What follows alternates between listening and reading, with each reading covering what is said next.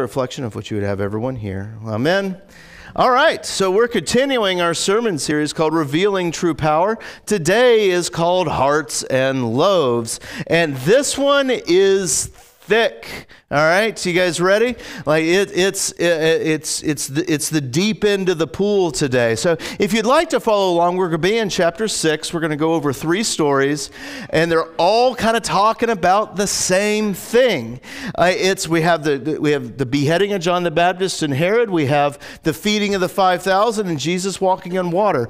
All right in a row, and they're all kind of talking about the same kind of stuff.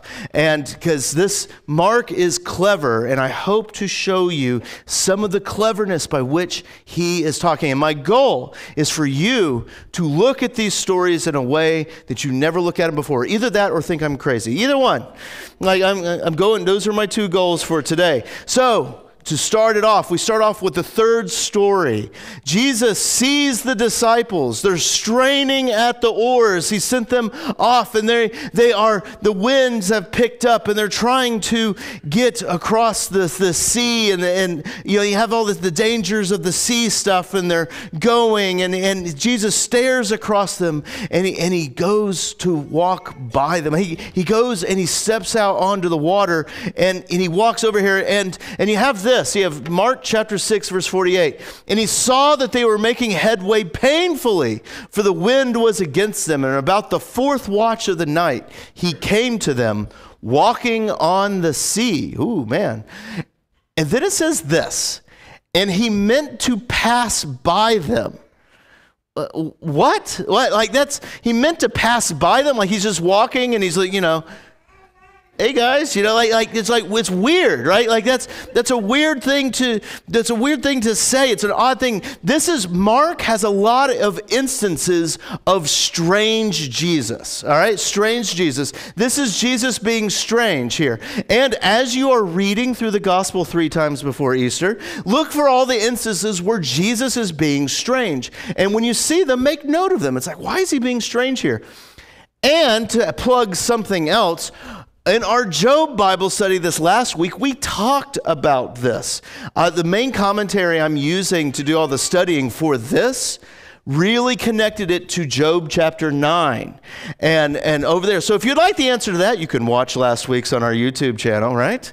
And all that, and you can join in. You never know what we're going to talk about, but we're probably going to talk about Job right now. But so we talked about that, but it's Jesus kind of being strange. He just goes by them, and the disciples see him. They see him there, and they're looking, and they look right at him, but they don't recognize Jesus. They're like, it's a ghost. We're all gonna die. Like it's terrible. It's this strange part in this story, right? And then Jesus does something. He comforts them. He says, "Do not be afraid." I'm here for you. Don't be afraid at what is going on. Like the disciples are astonished at what happens here as the wind and the waves die back down as he climbs into the boat after he says, "Do not be afraid." And here's the verse for that. He says, and they were utterly astonished. If you're reading Mark, you should see that word a lot. They're amazed, they're astonished, they're astounded. It's all kind of the same thing. And then it says this, and this is the sermon right here. For they did not understand about the loaves, but their hearts were hardened. What? That's like, so I'm kind of a lazy reader. You need to understand that. And sometimes when things are so confusing, I don't do anything with them. And I remember reading Mark in the past, going, okay, we're reading all this. And you get to this verse, and they were astonished because they didn't understand the loaves, and their hearts were hard. What in the world does that mean? Anyone know? That's weird, isn't it? It's an odd phrase, but it's obviously important because he's saying hey, the disciples were kind of ignorant here because they didn't understand the loaves. Do you understand the loaves? Some of you are like, I haven't had lunch yet, and I ate breakfast at 6 o'clock, and I understand the loaves. like that's maybe not. Maybe that's the bad type of thing over there. We'll get into that, right? And their hearts were hard. All right, so let's get into this. Let's look in the context of what he's talking about the loaves and the hard hearts. Now, one of those things you should be ringing a bell in you already. When you hear that someone's heart is hard, where does your mind immediately go? Exodus, Pharaoh, right? Pharaoh, his heart, God hardened his heart, right? That's a huge one. Like Pharaoh is hardened heart. And isn't it interesting that the first story that we're looking at in this little section is about Herod? This big political ruler, right? That's having all these huge parties. So what we have to do is we got to put on our biblical glasses and see. It's like, why are they mentioning something about hardened hearts that makes my heart kind of think of Exodus a little bit? So when we look back at Herod's the big bad political leader. He's King Herod. He's it, and he is throwing a birthday party. He's got John the Baptist in the prison and like that's, but he doesn't want to kill him because he kind of likes John the Baptist. John the Baptist gets a little mouthy every now and then, talking about his marriage to his brother's wife, but no big deal. We don't judge around here, right? Like that. That's he's over there, but he kind of likes John the Baptist. He's scared of him because it's a little loose cannon-y, but he likes him, right? So he doesn't want to kill him, but Herod is there, and he has a big birthday party. Now, let's be honest with ourselves. We know what these things are. It even says what it is in the text. What's the purpose of the birthday party? Like, the reason why I have birthday parties is so that I can hear from all of you about how awesome I am. All right? It's like, oh, Cris, like you're the best, like all that stuff. And like we have these big birthday parties. It's not that different from Herod. He's like, it's these big displays of like power and opulence. And like, look at how amazing everything is. Look how amazing I am. And this is the story that Mark is bringing us into. Because did you notice at the beginning of my reading, this story is out of chronological order. Did you notice that? There's an aside at the beginning of it that it's like, oh man, John the Baptist is back alive? And then it's almost like it's this rewind to a previous time. The gospel writer of Mark has put this story here for a purpose. It's not just, this is what happened on Tuesday, March 17, year 1. Like that's not what it is. It is saying that this is thematically important right here. All right? And so he's throwing this huge birthday party. All the people that are important are at this birthday party. They're all there. This is a photograph of that event back in the day. And so they throw it out there, and then this girl comes out to dance, you know, in front of all of these elites and all of these people of great means all around Galilee. And it's his wife's daughter that comes out and begins to dance. Hold on. The wife's daughter? How old was she? You know, like, makes you feel a little uncomfortable, right? And she's dancing in front of all these big, powerful men at the birthday party. Like, ew, like gross, right?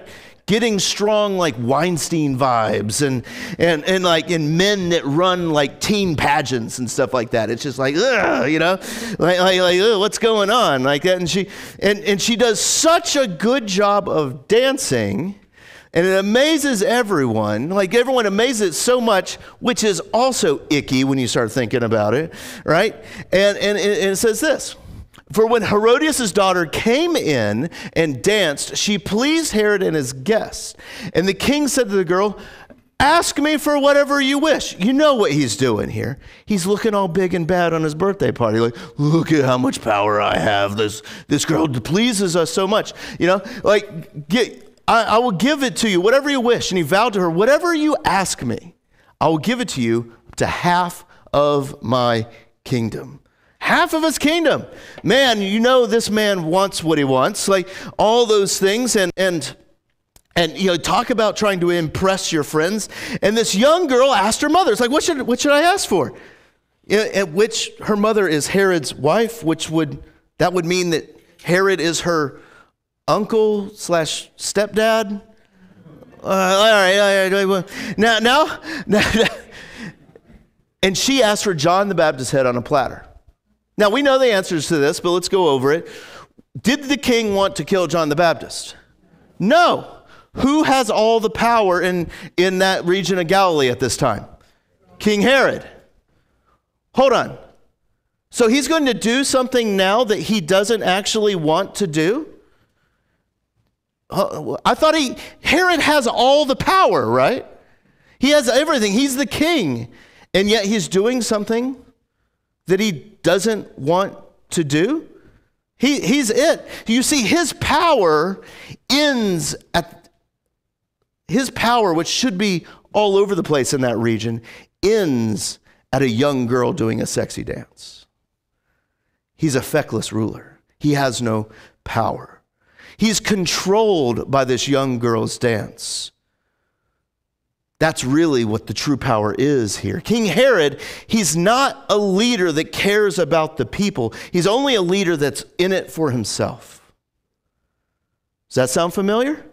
Yeah, we complain about that all the time with everybody, right? Like you're in it for yourself, like all that stuff. And we look out in the world and we see the lust of power all throughout the political world, and it makes us think of this. This is nothing new. This is the bell that the gospel writer Mark is ringing. He's like, this isn't just a case here. This is a case throughout all this desires for political power that we find ourselves in. And he's connecting it to that hard heart of Pharaoh. And he's like, don't you remember what it was like when God ripped you out of Pharaoh's grasp and wandered into the wilderness? Right there, right? Because where do they go next? It's all of a sudden the story about Herod ends. It ends, and Jesus comes back with his disciples. His disciples have just gotten back from this little missionary trip, and they're like, Jesus, we got so much to tell you. It's so great. We need to go debrief. And they go out into, and I use this word on purpose because Mark doesn't use it, the wilderness. They go out into the wilderness, and they go to debrief. But what happens? A bunch of people follow them out there. All these people follow Jesus into the wilderness. And I don't know if you guys have ever caught this before, but as soon as you read Herod with the notion of Pharaoh and Exodus and all that stuff in it, and all of a sudden Jesus goes out in the wilderness, and all these children of God go out into the wilderness too. And then it says this, when they went ashore, they saw the great crowd, and Jesus had compassion on them because they were like sheep without a shepherd. There's Exodus overtones all over that. There's not just Exodus overtones. These people are lost, right, in the wilderness. Not just Exodus overtones, but there is overtones of this king, this feckless ruler of Herod is just, he's got no power, and these people are just lost. Because shepherd is like a kingly idea. You know, David was a shepherd. You know, like good King David was a shepherd. The prophets talk about your shepherds are garbage and all that stuff. Like that's kind of a kingly idea in the Old Testament. And he says that it's like they were like sheep without a shepherd. That they're just lost and didn't know what to do. And when Jesus saw them, he had compassion on them. Whenever I see someone that's kind of just lost and all that stuff, I don't always have compassion. It's like, what are you bothering me for, right? Like, what are you doing? But yet Jesus saw all these people and had compassion. And how do the disciples respond to it? Do they have compassion? No, like you can tell Jesus is like teaching them and doing all that stuff, but the disciples end up being like, Jesus, we need to get these people, like they need to go home. Like, we're out in the wilderness here. There's nothing over there. There is no historic God-given precedent for God providing food in the wilderness. There's just none of that. Like over there, go. That's a joke for Bible nerds in the room. So there's no historic precedent for that. Like they need to go home. And this is one of my favorite things. They're like, send them away to go to the surrounding countryside and the villages and buy themselves something to eat. They can't eat out here, Jesus. Send them out. And Jesus, can you imagine being the disciple? Because they're being practical here. They're like, there's like 5,000 people here. Like, we can't feed them all. They need to go somewhere else over there. And Jesus is like, they need to eat? You give them something to eat. Like, thanks, Jesus. Like that's completely unhelpful. Like, that's completely unhelpful, over there. It's this hilarious phrase. You give them something to eat. You do it. And this is the feeding of the 5,000. And he goes, well, how much food do we have? And who remembers how much food they had? 5 loaves and 2 fish. All right, when we add that together, what do we get? 7, right? Yeah, we said, I made it easy. Some of you are like, hold on, that wasn't enough. 1, 2, 3, that's so that there's 7 there, 7 of days of the creation, right? And it's like this reminding us of that creation completeness. And if you read the document, the scriptures more, he has them sit down on the green grass of the new creation, right? And they feast on there, and it says something very interesting, I think. It says that they ate and were satisfied. These lost people in the wilderness, and Jesus provided compassion and was able to provide manna for them, loaves for them in the wilderness, and they were satisfied. They weren't satisfied by that political ruler. How many of them complained incessantly about what Herod was doing, right? They turned on they wouldn't call it cable news. They call it something else. They turn on the radio and the TV, and they get their stone tablets of news out. Like, can you believe Herod's doing this?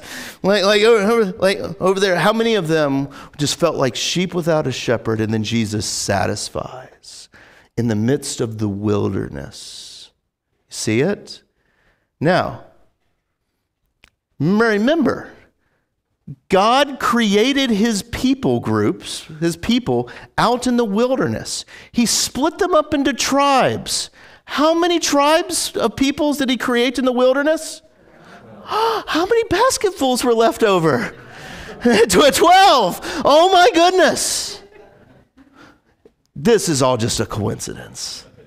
There's no reason why we would be talking about some feckless ruler that has a hard heart like Pharaoh, and then all of a sudden talking about loaves in the wilderness that God is procuring out of nowhere, and then 12. It's almost like God created the world in 7 perfect days, and in the midst of scary things and destruction and wilderness, he then creates his people, the 12, right?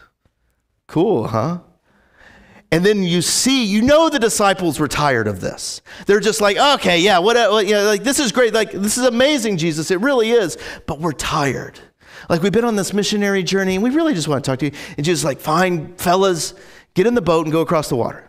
Get in the boat and go, because you see Jesus' compassion in how he deals with everyone. It's not like, all right, everyone, miracle's over. Get out of here. You came like the offering plates in the back. He didn't say that, right? Like, he ends up dealing with everyone kind of one-on-one, and his compassion, and as he sends the disciples across the water. And then Jesus goes on a hill to pray, and we're back to the beginning of the sermon, where he kind of gets up from the prayer and he sees the disciples struggling across the waters. The wind is against them, and you have that whole idea of the evilness of the sea bringing in all around them and forcing in on them. And they go over there, and then Jesus walks across the water, and then he just wants to walk by them, which is super weird. And they look at him, and they're like, they look straight at Jesus. It's a ghost. They look straight at Jesus, and they didn't recognize him. And look at this. Notice, the disciples weren't acting in compassion at all, ever. I have a feeling that's why Jesus, just get in the boat, fellas, go to the other side. And yet, when they're scared and they've lost their faith and all that, look at the compassion that Jesus is still giving them. They saw him and were terrified, but he immediately spoke to them and said, "Take heart, it is I. Don't be afraid." Like he gets in the boat.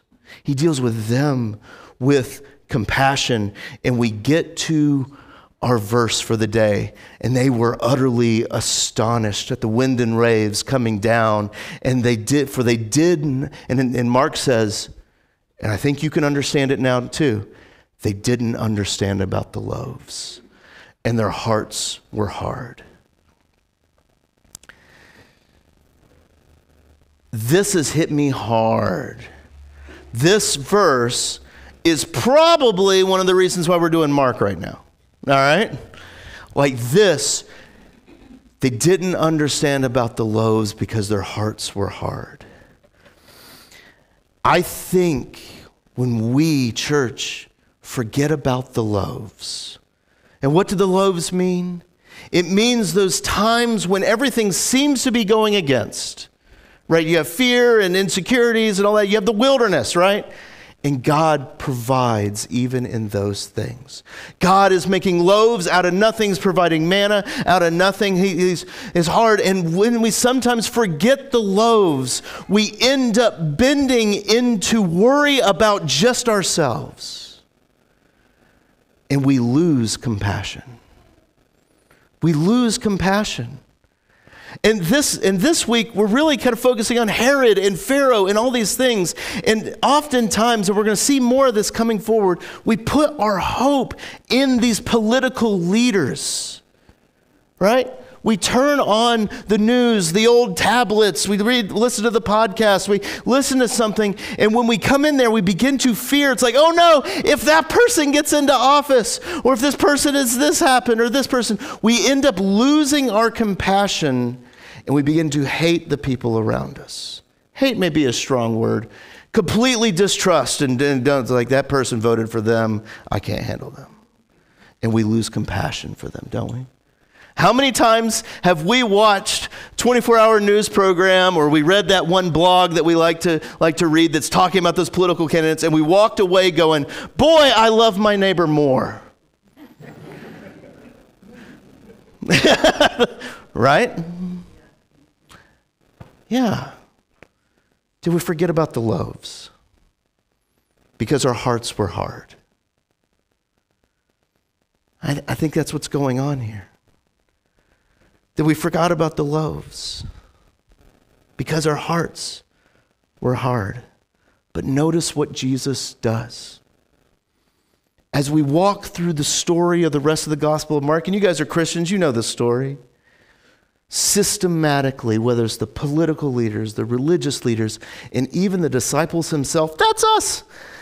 We abandoned Jesus. And even in the abandonment all the way to the cross, where finally the final nail in the coffin, or on the cross, I guess you should say, done by Pilate, that political leader, he goes to the cross. And when he raises again later, he comes to us in the same compassion as all those people that are wandering in the wilderness. Because I think we all feel that too.